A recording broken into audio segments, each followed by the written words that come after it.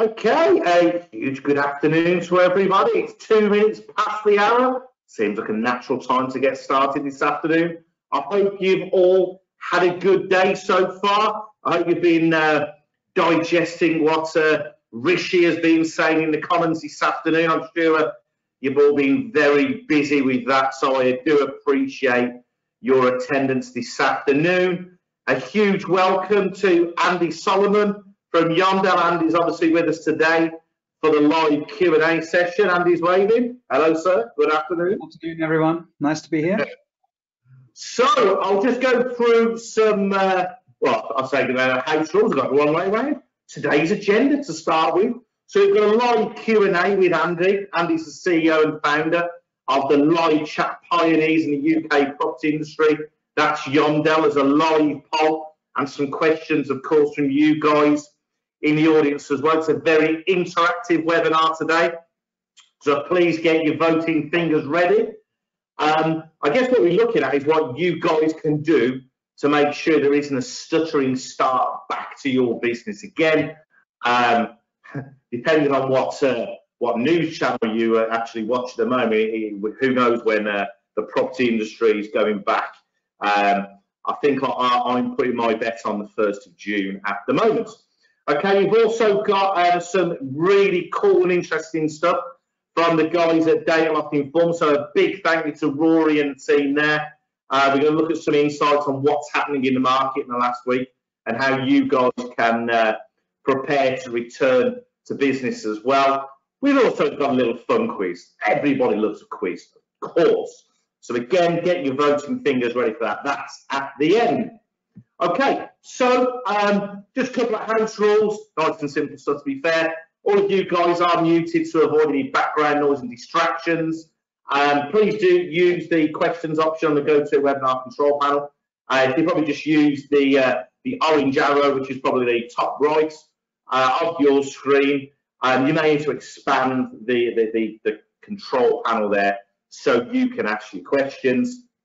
I will send the slide deck out later on today with a recording of the webinar. So obviously any non-attendees, any of your colleagues, of course, which may have not been able to attend this afternoon. And by the way, if you do ask a question, if I don't get to it during a live session with Andy, if you do want an answer to that, I will stay on the webinar for about 10 minutes afterwards to answer any questions you've got. Now, if you do want an answer to that question, please do not click on leave the webinar. Otherwise, I can't answer that question to you directly and you'll think I'm being rude, which of course I'm not. Okay, so we've got an agenda again there, just in case you didn't see the first one. Okay, so we're talking about, oh, okay, right, here we go. Right, okay, Andy. Hello. Welcome to you again. So, Andy, what's going on in your world this week? Well, we've had another week of tracking the data, really looking at what's actually happening out there in the marketplace. And firstly, thanks very much for having me back on to share some of this. You're welcome. And I hope that you guys out there will take some confidence from some of the things that I'm going to share with you, but also there's some real questions to be asked. I think a lot of people by now have seen that Yomdel has been tracking consumer sentiment on estate agency websites for the last 5 weeks now, so through the majority of lockdown. For those of you that aren't familiar, just in case there are any, Yomdel is we're the leading provider of managed live chat services for estate agents in the country. We're working across about 3,800 offices, if you count it that way. Many major brands, so we've got national brands with regional and also local independents. And what this actually does is it enables us to have a really unique insight into what's actually been going on. Do you want to move the slides on a bit? Yeah, of course. Questions. Let's go in the right direction this time. There we go. Okay. Yeah. Andy, I've got my first question for you. As we're here today. So I guess really, how do you think consumers are feeling now about the property market? Of course, a lot's changed since Sunday. A lot of people are a little bit confused, let's say, to say the least. And how do you think their sentiment has evolved throughout the lockdown period? And what are you seeing as well? What's really interesting, well, there's many things that are interesting and quite a few things that are worrying, but what's really interesting in a lot of what we're seeing is how indecision and indecisiveness or lack of clarity then actually directly impacts sentiment. So if we cast our minds back to the week before lockdown, if we can remember back that far, so this was the week that ended around Sunday the 21st of March from memory, something around that.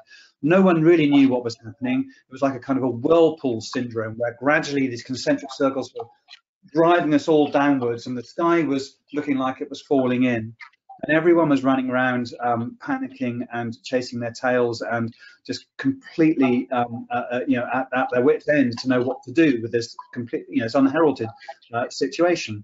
And since then, consumers and I think businesses as well, from that initial panic, we all moved, and I'm a business owner, we all moved into a mode which was one, firstly, consolidation, survival. Make sure that we know what we've got. There's support from the government, clearly, with the furlough scheme and business interruption loans and grants and various other things that were available to people. So a couple of 3 weeks were spent, trying to feel our way around in this very dark, gloomy place that we all found ourselves in. But interestingly, then over the last 4 weeks or so, we've seen some real glowing embers turning into sparks that are actually trying to drive the market, and consumers have had lots of time on their hands, as indeed have business owners, estate agents, and all business owners out there. There's been lots of time to actually think about what needs to happen next, what they need to actually do, and how they can possibly do it. And therein lies a lot of the disconnects. They're not connecting up properly, and no one really knows what is going to be possible and when it is going to be possible. So I think looking at the second part of the question about how the sentiment has also evolved, I think gradually people have got used to various stages of new normal. I think they've adapted, but really, really interesting is that the underlying needs and desires that people haven't really changed. And in tracking the sentiment, we're seeing that consumers are really keen to get going again. And perhaps if you just move on one slide, please, Dave. Yeah, of course. We can share. Oh, there's a poll. Okay, well, sorry, my mistake. I thought we had the graph in there. Right, no problem at all. So we'd like to get you guys involved. So can I just before we put some context around that. We have seen overall, so this is not to steer the answers that you're going to give to these poll questions, guys, but we have seen overall, and I'm going to put some context to this later, but we've seen significant drops in website visits to estate agency websites. So just to give that. Right, okay, so you guys in the room, what is it you're seeing? So first of the polls today, and by the way, just a quick note on polls. So where is your web traffic level versus pre-lockdown? Is it, I don't know, is it a lot higher or is it about the same? And just by the way, a couple of people on the webinar yesterday have said that they couldn't vote in the polls, unfortunately.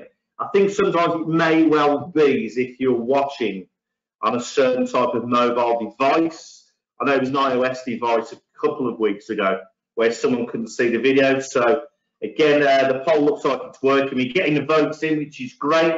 So again, where is your website traffic level versus pre-lockdown? I'll give it another 5 or 10 seconds there so you can all get voting.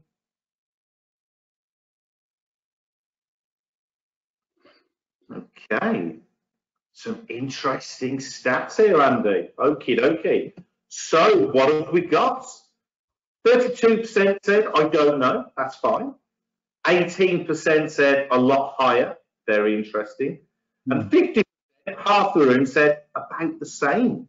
So that brings me on lovely. It's obviously your next slide, which is, what have you guys seen? Yeah, I'm sorry, we've missed out the sentiment tracker there, Dave. I don't know whether we can get it back, or is it further on in the slide? No. Okay, let me talk about this first, and then we'll come back to the sentiment tracker afterwards, which is really important when it comes to the outcomes.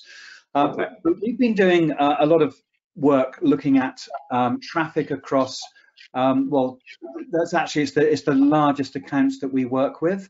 So what this graph is showing is website visitors going back to January the 1st, 2019. And this is actually a really robust set of data, because this is reflecting what's actually happened through 28 million website visits. Wow. And it's so a decent data set, Andy. Sorry? It's a rather decent data set then. It is. It's a very chunky data set. And it takes us obviously all the way through last year and the Brexit uncertainty. So the line to look at for website visitors is the red line, which you can see we've mapped against, we've set what we've called a 62-week pre-COVID average. So we've looked at the average line pre-lockdown, and that's the dotted green line running across the middle of the slide. And then the red line you'll see kind of, goes up and above and below, and then you've got the seasonal downturn at the end of the year. Brexit uncertainty throughout 2018, as we also had in the previous couple of years to that as well, uncertain trading conditions. Then we had the election and the real dip, which combines seasonal slowdown with massive amounts of political uncertainty leading up to the election in December. The post-Christmas recovery, which is the steep climb, and the so-called sort of Boris bounce, where you can see that website visits, that red line again, kind of arced over the top there, and then we hit the lockdown. And when the lockdown came, web traffic that we saw on our estate agency sites that we were covering, and in this data set, just fell off a cliff. In some instances, it went down by 50%. 35 to 50% drop was pretty normal across the board. But now when we look at the couple of the other lines here, which really indicate two things. One, what people want to do, and two, how they want to do it. So what we've actually seen is the other two lines are the blue line and the purple line. And what these are looking at is the blue line is the weekly volume of live chats as a proportion of website visitors. So we've normalized the data. So there's another graph in a moment which makes more sense of this. And then there's the weekly number of leads that we've been capturing from live chat engagement. And interestingly, that as the web traffic fell steeply off a cliff, the numbers of people engaging in live chat rose steeply as well. So we had a reverse pattern, which we've never seen before, and where in some cases we had average website engagement rates via live chat of 1.3%, which is very normal for us, all the time. So it's a very small proportion of people that use it at any one time. Went up and peaked at 2.49% in April. And what this actually resulted in was a consistently strong lead conversion rate, which resulted in estate agents actually getting more leads, more quality leads than they were getting previously from less people. So when you dig into that a little bit deeper, what you're finding is that the tire kickers are effectively gone, and you're left with the people who have a real need. They are really motivated. They want to find out when they're going to be able to move. Now, we know that demand from tenants, for example, is now running at twice the volume that we would ordinarily see. Demand has really kind of concertina down and caused a great big bottleneck. So it's all bubbling up there, and and at some point it's going to have to be released. And so we've been seeing significant adoption of digital technology in order to be able to communicate. Now, some of that might be driven by frustration because they're phoning up branches and getting no answers, because we know not every estate agent has sophisticated telephone systems or call handling suppliers that are helping them. So calls might be going unanswered. Equally, emails are going unanswered.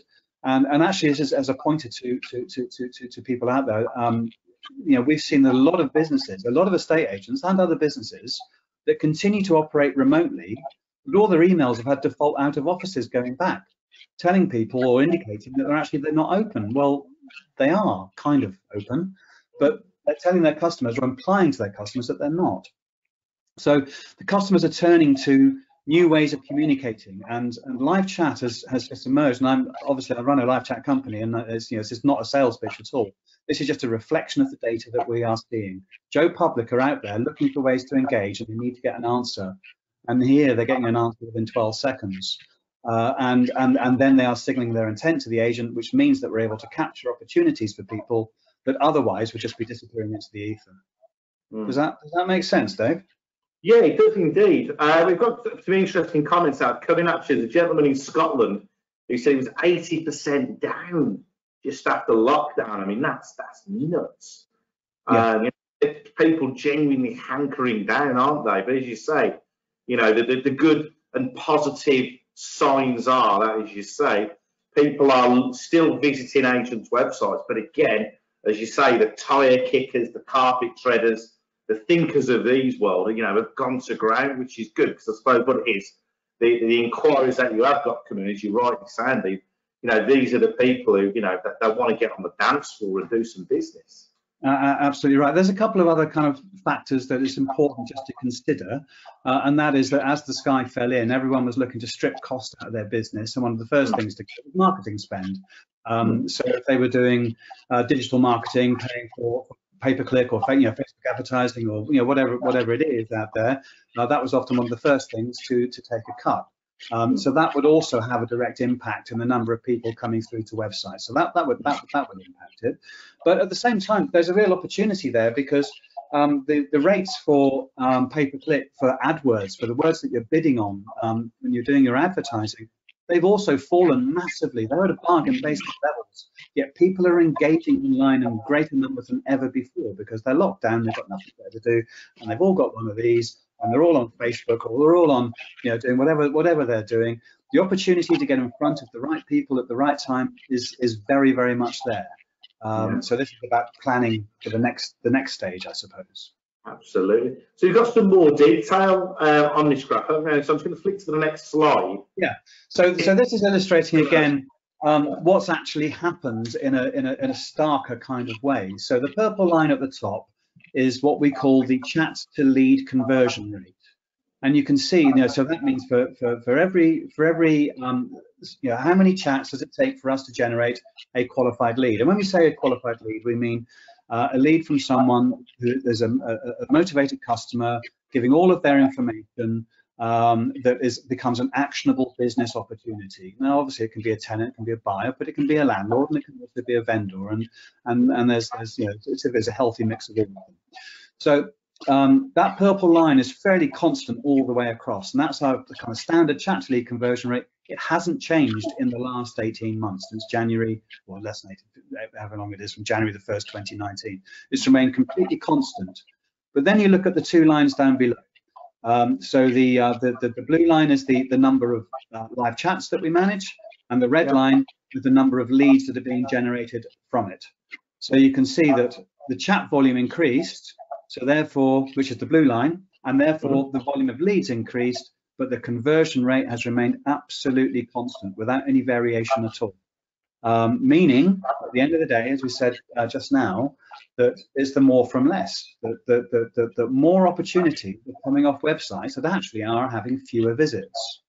And there's a real kind of message here, I think, which is we'll lead into in a second. But really, it's around you know, consumer behavior. The consumer's in control. They are doing things in the way that they want to do it. They are not there waiting for someone to show them how they would like it to be done, but they want to do it the way they want to do it. And those businesses that are able to position themselves alongside that consumer behavior, so be in the places where the consumers are at the time where they are. Now, clearly, they're not walking down the high street at the moment unless they're going to Sainsbury's or something. You know, they're at home. You know, their high street right now is the digital highway. It's the websites that they're visiting. It's the social media engagement. Yet they still have their aspirations over wanting to move, about finding their dream home, about, you know, we stalled our sale last year because of Brexit uncertainty, but you know what, we were all ready to go this spring, and then this happened. Is it going to be possible or not? They're out there asking all these questions. Now, as an estate agent, you may not be able to help them right now. in terms of actually executing the sale for them. Although we do hear, especially in lettings, but we do hear plenty from our clients that think that the business is being done in a legitimate way that's not contravening the government rules and regulations, of course. But what these people want and need more than anything else is a friendly guiding arm. It's a long game. It's not about just driving for that one deal. It's about building loyalty. And for every one person that you help and you give them a good experience and you answer their questions, you manage their expectations, you give them solid advice, and you have an active profile in the local community as well, of course, and seen as a giver as opposed to a taker, someone who can be trusted, then those people will go away and they will be singing from the treetops about how helpful you've been, because everyone's looking for good news stories at the moment. And when someone goes out of their way to help, it gets noticed. And actually, I don't know what other people on this call think, this webinar think, but I think there's far more acknowledgement of good things going on out there publicly now than there has been for years. People like to trumpet about and call out about things that they've seen that they think are good things that people have done. Of course, you've got the garden fences out there wanting to gossip about things people shouldn't have done as well. But at the same time, people are looking for good news stories, and you can be part of that good news story. Bring in one person, give them a good experience. They bring in their family, their friends, their networks. They share more broadly on their growth of community pages on things like Facebook. This stuff gets out there really, really, really fast. Just a slight aside, but before VE Day on Friday or Saturday, in the local Facebook group for the village where I live in Sussex, someone actually had in their garage an air raid siren. And he put a picture of it up on the local Facebook group and asked people whether anyone had access to three-phase power, so he could maybe sound the all clear at 3 o'clock in the afternoon. Thinking, what a great idea this would be. I don't believe the criticism that he got from people about how it was not, or people with dementia who may be traumatized from the war still, or it didn't happen. Wow. So wow. Local... I think we've got local neighbours setting off fireworks now at 8 o'clock on a Thursday. I think the local dogs enjoy that, but there we go. So obviously once the agents' offices reopen, and again, I'm going to put my money on the 1st of June, do you think consumers will continue to behave online when the offices are open, or will they just go, oh, let's go and see Janice and Bob at the local estate? What do you think will happen? My view is that I don't think we're going back anytime soon to anything resembling where we were before. I think we're in this now for the long haul. This virus is not going to go away. It's going to remain within society for a long time to come. The likelihood of any kind of vaccine or something being created, which is going to help us, is a remote hope, I think, at best. And it's going to be about managing risk.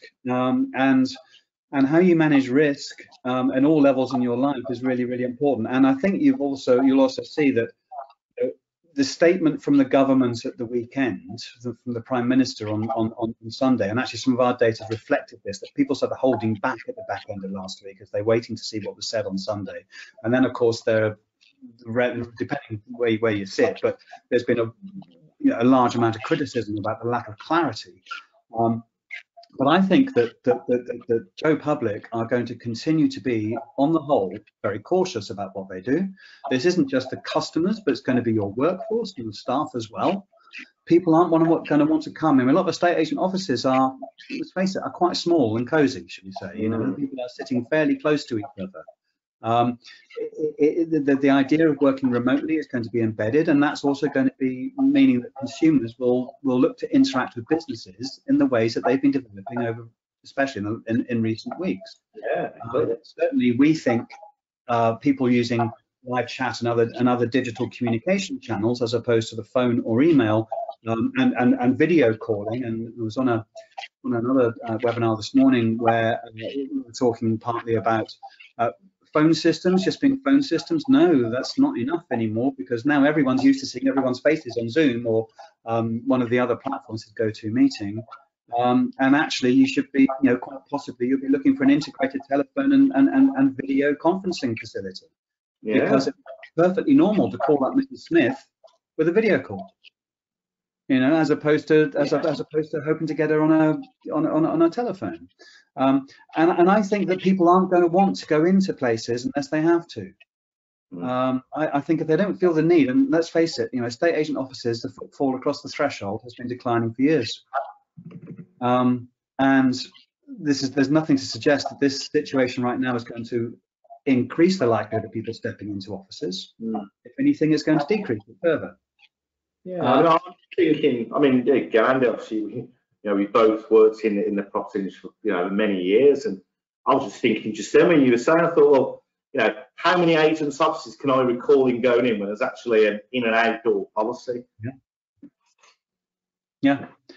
And if I was to be a little bit provocative, if you were thinking about all this, the office has been closed, before we actually get back in there, it's a good opportunity to give it a lick of paint and a quick renovation and all the rest of it and make it look spick and span for reopening.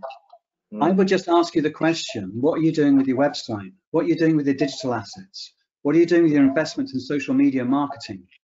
These are the places where your customers are going to be. These are the places where you stand the best chance of building and nurturing relationships with people, which then result in these video calls and ultimately face-to-face meetings. I think viewings, I think you'll see the number of viewings per property before it sells, physical viewings diminish and shrink, and a lot more people using virtual viewings as a way to sift through the possibilities and draw up their shortlist. Of course, it's not the same for everyone; it will be different for different people. But in general, the number of viewings, in my mind, will probably shrink, especially in lettings. Especially in lettings, where people are just coming in for a year. You know what? Yeah, that'll be all right for a year. If I just had a good feel, yeah, that'll do, kind of thing.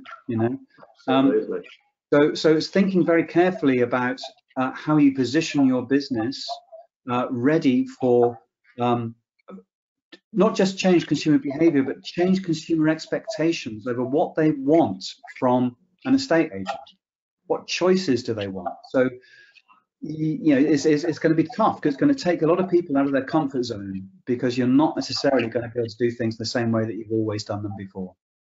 Yeah, just a quick point on that as well. It was a funny one, actually. I talked to one of my friends, and a lot of the larger companies, he had an email from Cathy Rouge about how he would feel comfortable in coming back into that environment, and one of them was table service by your mobile phone, which is quite interesting given that the very controversial man who runs JD Wetherspoons, of course, has been for a while, so it could be ahead of the curve there.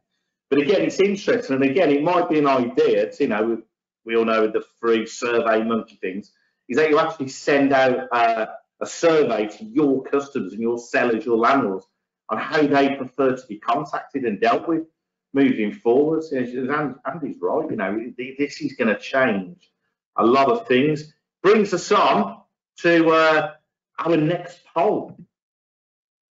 So it might be an obvious one, I hope. Will your website be more sane or less important to your business after lockdown?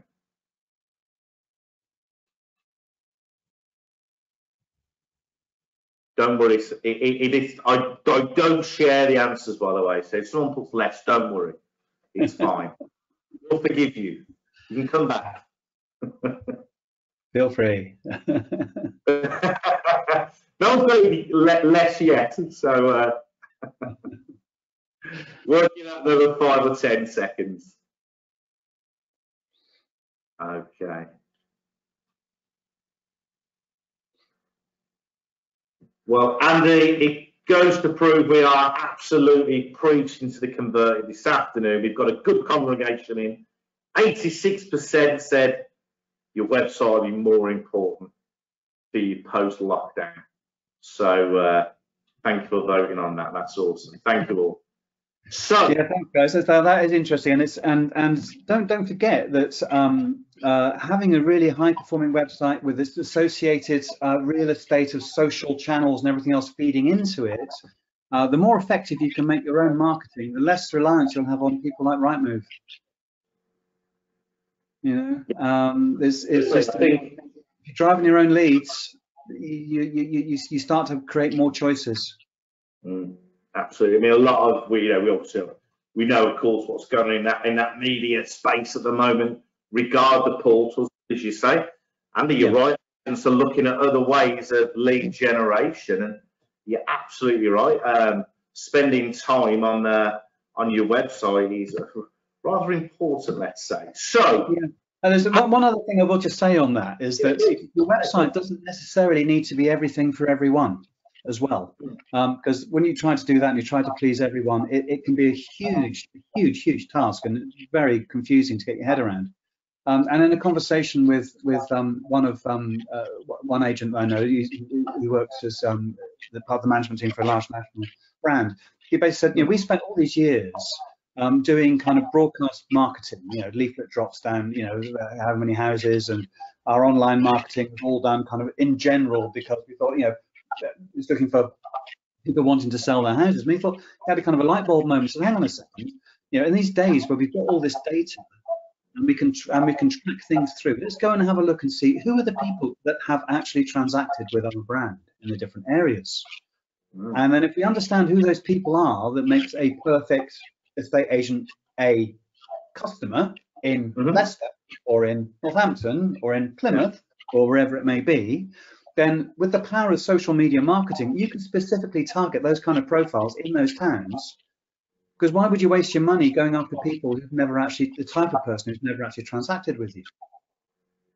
Very true. There's interesting stuff out there to be done. Yeah, there is. I mean, analysis of data. I mean, I'm quite geeky at times, with stuff like this. And I remember I did used to work for a property portal. I think the guys in the room know me, will know that. But again, analysing where your leads come from geographically as well, really important. I remember having a conversation with, similar to what you're saying, Randy. I still have 8 pages in the local media. I go, well, what do you have that? Well, I'll have that for, for instructions. Okay, so show me a map of where all your instructions are and where all the people are. And it was something daft, like only 30% were actually in the circulation region of the newspaper he was spending quite a lot of money on. So again, I can't even say the word, analysing your data and your leads is really, really, really important. Again, if you guys in the room want any advice on that, we'll both help you with that.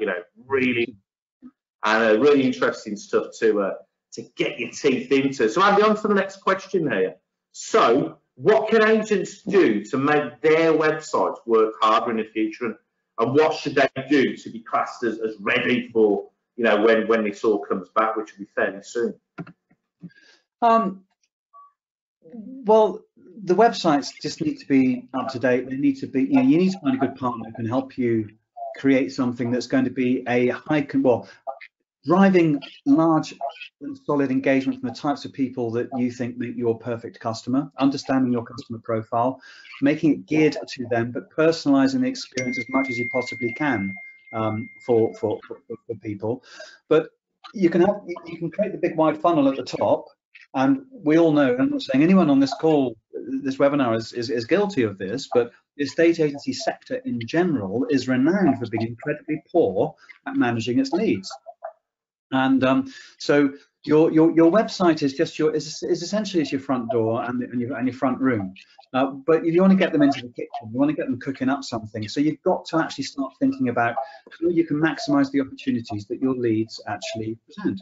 So it's not just today's leads; it's yesterday's leads, it's last month's leads, it's 6 months ago, it's a year ago, it's 5 years ago, it's 10 years ago. How many people that have bought a property from you have you failed to follow up with at some point after they've completed that purchase? At some point, they're going to sell that house. So building relationships with your data, building relationships with your database, using good solid communication channels. Briefing market obviously comes to mind for something like this, ensuring that you internally new leads that are coming through, you're jumping on. We see at Yomdel that not every customer that comes onto the website and engages, or not just on website, we place live chat in emails and social channels as well, and various other places, SMSs and various other places, but not every person who states their intention, that's really what they need. So we know that a person looking to buy their dream house isn't necessarily just a buyer. Actually, there might be a vendor. There's very early stages, early doors, and they're not speaking to any estate agent about selling their property. You need to be treating every single lead as gold. Tenants and buyers alike, everything needs to be treated as gold, no matter how flaky it looks like on the surface. But obviously there are things that you can do to improve the qualification of those leads to help you identify where the higher value opportunities actually are. And that, is looking at your sort of the nurture campaigns and content that you may be creating. Video is absolute gold here and will continue to be massively consumed, and if it goes on. People are getting used to being on these webinars or Zoom calls and seeing each other's faces. You've got to get your face in front of a camera, and you've got to be talking to your audience. And your audience needs to associate you and make it personal. It's all about personality, and be ready. The clock is ticking. I mean, any time for procrastination has long since gone now in this lockdown period. Actually, you could argue that if you haven't been doing very much in the last few weeks, it's a big catch-up game to be done now, because things are going to at some point start to ease. What we have are I call it kind of a constipated sort of market situation where you've got the need to do something and the inability to do it. But at some point, that is going to start to free up. If you want to be part of the solution to the problem, you need to be planning for that now. You need to be building those relationships. And I would say, apart from obviously the natural things about your processes, your platforms, looking at cost efficiency is a great opportunity now to actually work out where you're spending your money and where you need to continue spending money, given so many of you will have staff that would have been furloughed during this period, probably still are furloughed, although we are hearing increasing stories of our clients bringing people back now, especially in lettings. So you've got all that kind of stuff, but the biggest and the best thing you should do is about building relationships. Is about having a profile in your community. Is about being that helping hand, as I said earlier, and then start looking at other things down the line. Start looking at what conveyancers are doing. Who are you working with? How are they geared up to be able to support you when you need to get some of this stuff moving? I was speaking to one of my conveyancer friends last week, and his expectation was that 8,000 solicitors are going to be going out of business as a result of coronavirus. So there's a lot of cases that just haven't been progressed. So the solicitors that you're working with, what are they doing? What have they done over the last few weeks? Are they geared up to be able to compete, to be able to help you? If not, maybe you need to think about looking for other ways to other solutions to the conveyancing needs that you're going to have, because if you can't get the deals through, then you're not going to get paid. And beyond that, look into removals as well. Same case. There's a lot of removals businesses that are completely mothballed. They've parked up their trucks, they've put them on fire and theft insurance, and they can't take them out on the road even if they wanted to. So finding the businesses that are going to be able to help your customers actually move physically at the end is also interesting. I mean, I've just a spoiler on that for Thursday. We've got Mr. Piccirillo, excuse me, he's me on Thursday about that as well, and we're getting some really cool and up-to-date information on that. Just a little bit wary on the time, we're at 20 to the hour, so got our next poll, so get ready to vote. The quiz is coming soon, by the way, quiz fans. This is the next one. Do you think your website and marketing is ready for the new norm? Do you need to enhance your digital capabilities? I mean, be honest again, nobody's judging here. There's no judge or jury. This isn't Judge Rinder. Is it the time for Judge Rinder? Not usually at home. But it used to be anyway. It used to be having a day. We've been watching daytime TV. I didn't even know who he was until a couple of days ago. So, do you think your website and marketing is ready for everyone's favourite new word from furlough, the new norm? Do you need to enhance your digital capabilities? Okay. Yeah, good. Okay, so we've got 14% there. Yep, 100% ready. Good to hear. Excellent stuff. 41%, very thank you for that. Very honestly said no. 45% you could probably do with a digital health check. I was doing some analysis over the week, and Andy knows it's a mutual partner of both Brief Your Market and Yomdel, and I was deep diving into said agents. Google Analytics, please, if you have time, talking about how important your website is. If you've never logged into your Google Analytics, please do.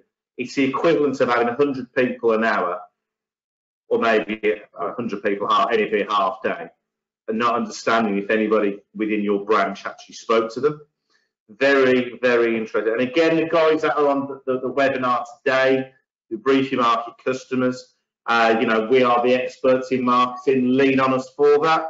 I've got nearly 20 years of advertising and marketing experience. I'll be more than willing to help you with that and get geeky with the numbers. So, Andy, so what are Yomdel and Brief Your Market working on together? And what do we do?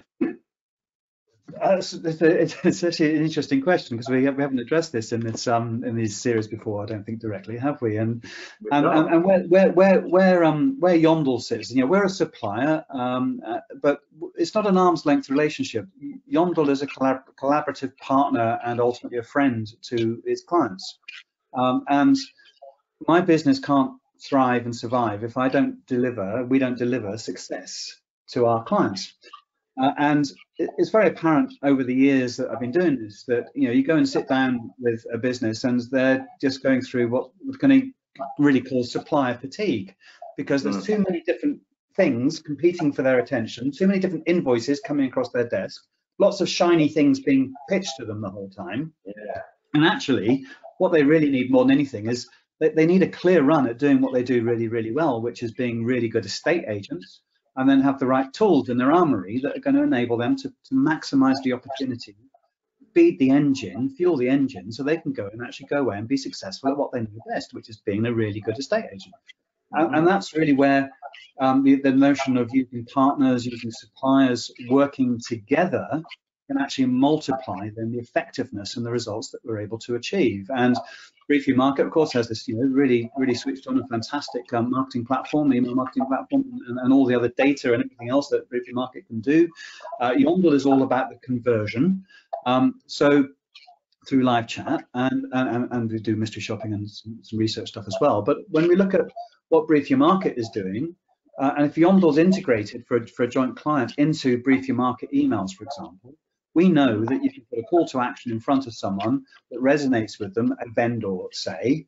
The moment they can then click on that, and 12 seconds later, they can be chatting with a fully trained Yomdel operator who will know that they've engaged with that, will know they're a prospective vendor, will treat them as such, will give them a great experience, and generate a highly motivated potential customer straight through. And through integrating Brief Your Market and Yomdel, that means we're able to increase the conversion of increase the clicks and the conversion off of the emails that are going in from Brief Your Market, and also increase the value in what we're able to offer to our clients together. So you end up with qualified vendor leads at a relatively lower price than you would have paid before, but it's all about the investment. You make the right investment, you spend the right pound in the right place to make the right return, then the jobs are done. And that's also one final thing I will say about Brief Your Market is they're a really good bunch of guys, and I'm obviously completely biased because we decided to work with them, but we did that. But we did that because we genuinely believe that Brief Your Market has the ability to be able to enhance our ability to be successful for our clients, which in turn means that our clients are successful. And again, guys that are on the webinar this afternoon, obviously mutual with Yomdel and Brief Your Market. If you want more detail on that, of course, do speak to us. There's so many elements you can do. And Andy's absolutely right. It's about putting your pound in the right place and getting the best return for that. So we've taken some questions throughout, and obviously there's any unanswered ones there, of course, I will come to them. We've got a very quick section, probably about 5 minutes, on from the guys. Big thank you to Rory from Dataloft, and that's some really cool stuff here. And we've got the quiz as well, just for fun. No prizes today. But basically, it's about how Dataloft are using market insight to gauge sentiment. There's quite a bit of text on the screen now. I'll just let you digest what's on the screen now, and I'll just make a comment on that afterwards.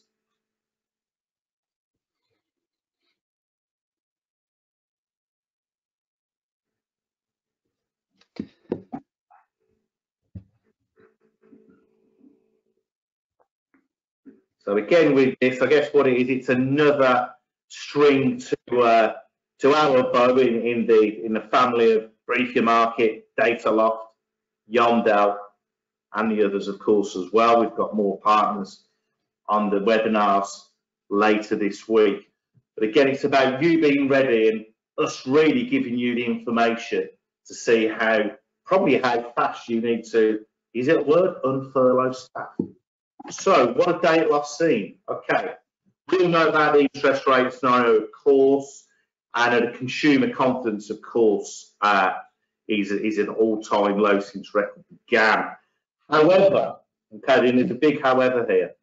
The Bank of England expects the economy to contract by 14% in 2020. However, Andy spoke about it before, there is pent-up moving demand from, obviously we had the wait until after Brexit, we had the Boris bounce and we had COVID.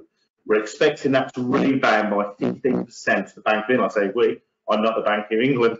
the middle of next year, we should be back to some type of equilibrium and hopefully, of course, some growth as well. The good old RICS. So again, there's another report due out next week from those guys. Again,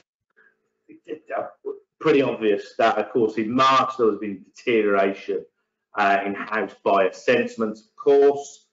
Savills and Knight Frank, of course, the Bank of England, they've all been getting their crystal balls out and what have you.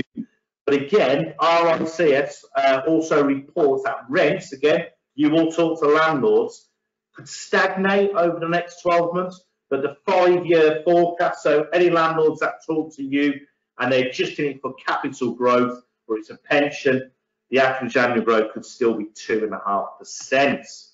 Okay, there's rumours. We've heard the rumours for a while. Help to Buy could be extended in an attempt to kickstart the house building industry after lockdown is lifted. Good news is from the guys at Rather Than Zoopla, though, that Zoopla reports stock levels per agents only 1% lower month to month, so 7th of April back to 7th of March. And Rightmove report available stock for sale is only 2.6% down across the UK since lockdown. That's a really genuinely good sign for us. So, okay, Dataloft, what did our sentiment survey show? I felt very Les Dennis then, or Vernon Kay for the slightly younger ones in the crowd. We recently surveyed over 70 agents. Okay, the results show usual house marketing orders are starting to bend. So again, I'll just let you digest what's on there, then I'll make a comment.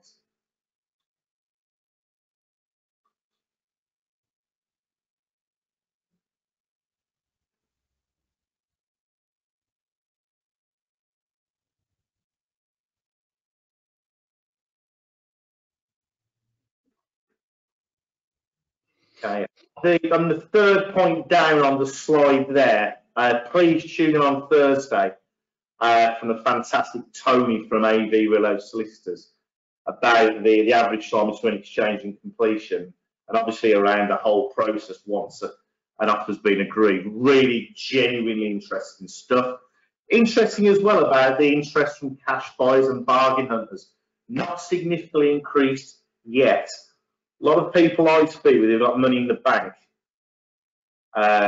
who can't buy me a beer at this very present moment, of course. They are looking and they're going, okay, potential depression, is it a time to invest? So again, do you talk to your landlords, investors, overseas investors, of course, about the fact that there's an impending 2%, I believe it is, yes, surcharge on buying properties in the UK from overseas. So again, interesting over the coming weeks how your story will change for certain different areas of the market.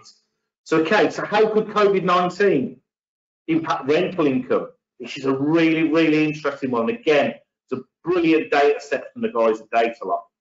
Many young professionals have moved back to family homes until they decide to return to rental before lockdown's lifted. I can say that as a current landlord, that's exactly what's happened to my tenant in Coventry. She moved home with her parents because she wasn't sure about the job situation. Liverpool, Sheffield, Leeds and Birmingham, over 35% of leases expire in Q2. That's massive. Are you speaking to your tenants? Are you advising their landlords to make sure you're getting them tied in? Tied in even. Tied in? Tied in. Okay. So what action can you take? Landlords should look after tenants throughout this period. We're all trying to do that, of course, and encourage the renewals. How might falling earnings in the whole UK economy impact the rental income? The average tenant spends 27% of their income on rent. So if earnings fall by 20%, we know why, that ratio is pushed to 34% or 38% in London. Okay. So areas with stretched affordability are the most exposed to falling earnings. There is a breakdown on there which I will send in the notes afterwards. Okay, what action can you take? Plan for no rental growth. I've actually done myself, or just safeguard your existing tenants. Keep them close. So we've not got a crystal ball, but the analysts at Dataloft got their crystal ball and they've got all Mystic Meg. How fast might transaction volumes recover in 2020? We know from the Zupa research that 373,000 homes sale agreed before lockdown have been put on hold. So if new sales hit 40% of normal in June, August could turn out to be the busiest month in 2020. So again, if you guys are thinking, when do I bring my sales staff back? That just might be an idea. Sales will probably dip in the autumn once the backlog of that has been cleared. Now again, the guys here are estimating just under 880,000 homes will sell in the UK in 2020, and that would be a 25% drop from 2019. So okay, so what action can you take? You know, of course, I deliver these daily webinars, so anything I'll pick up, and again from our key partners, Yomdel and Dataloft Inform, we'll keep an eye on the market trends for you. Just keep the conversation going with your clients. Don't go to sleep or to hibernation like a lot of agents have. They, believe me, will be playing catch up. What Andy said just before then, I was trying to think back what I was talking about before lockdown. It seemed like months ago now, believe me. So we have, to finish today, a fun quiz. So get your voting fingers at the ready. And this is provided by the guys at Dataloft. Thought for a bit of fun.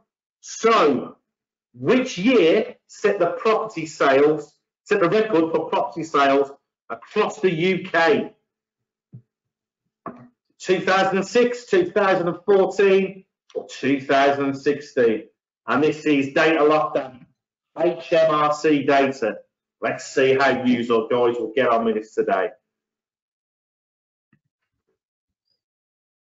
We've certainly got a popular answer there. I'll give it 10 seconds for you guys.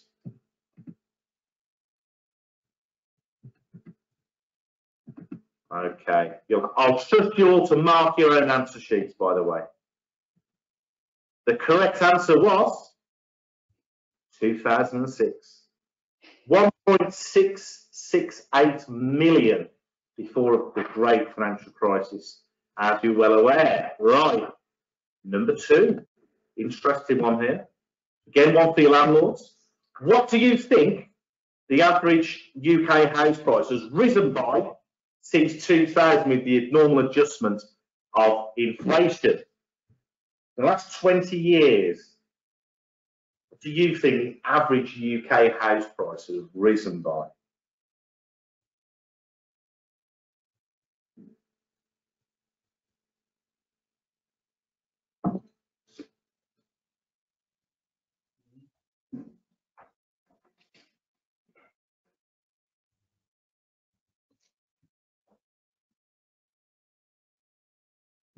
Done 10 seconds there so you guys can have a vote.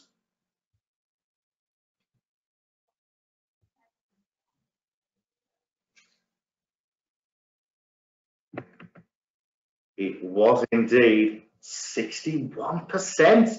19% in the room got that one. Okie dokie. Next question. How are we all doing? Nice topical on this, Andy. What was the average Value of a house in 1945. Obviously, we marked the 75th anniversary of VE Day last week. Was it £10,000? Was it 2,400? Or was it £620?